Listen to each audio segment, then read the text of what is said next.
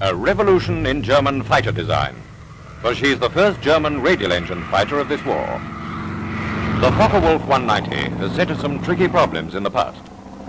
Spitz and Thunderbolts have got her taped now, but the 190 is still a vital factor in Germany's defense of her European stronghold. Lancasters by night and fortresses by day often come up against her. She's versatile too, and with a speed of 390, mixes tip-and-run raiding with night and day fighting.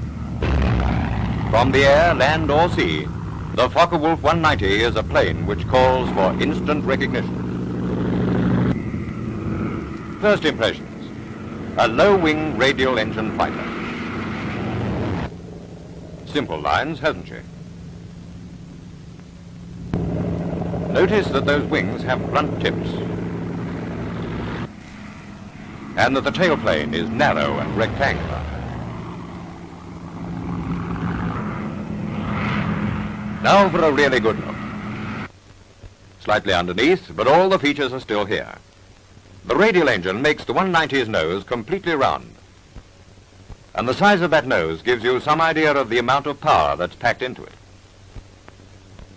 Check up on the low wings with dihedral from the roots, and the cockpit stepped well up to give the pilot a good view.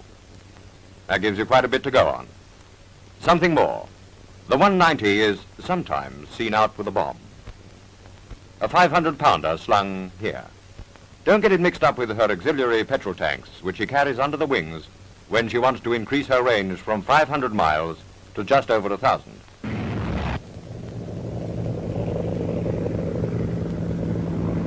Now look at her from a bit further underneath. Plenty more here. That radial nose is quite short. The wings have straight tapered edges and blunt tips. That's a pretty useful clue. The tailplane has straight edges and blunt tips as well, but it's narrow in chord and has scarcely any taper. An almost perfect rectangle, isn't it? Would you know the 190 from above? Well, let's get on top of the job. You'll have to look carefully, for there's a good example of the use of camouflage here. But let's make it easy this time. That's better. See those simple lines again. The radial engine seems to have controlled the design of the whole of the fuselage.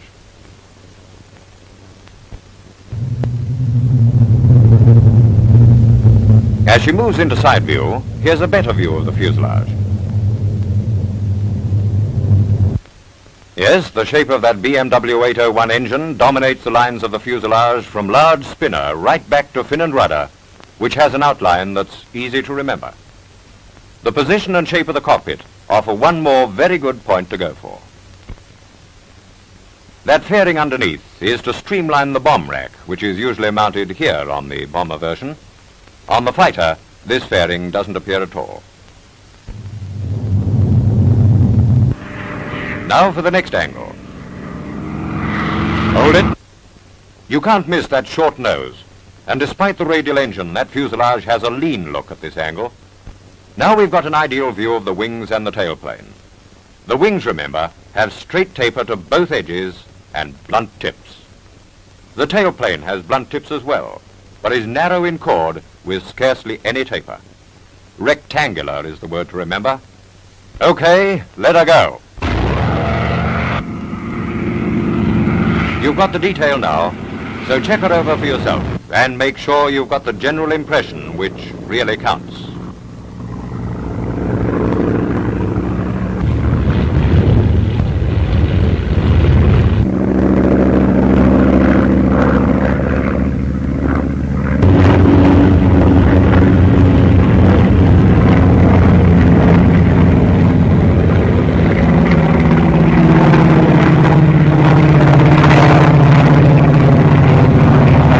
Now to sum up.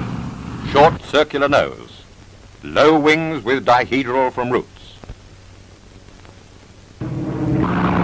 Straight tapered wings with blunt tips. Narrow rectangular tailplane. She's the Focke Wulf 190. But never let a 190 get away. She's been spotted. Hot on the trail goes the Thunderbolt. Now for it. And what about you? If you can't pick out the Focke Wulf right through this action, your recognition's at fault, and you must see this film again.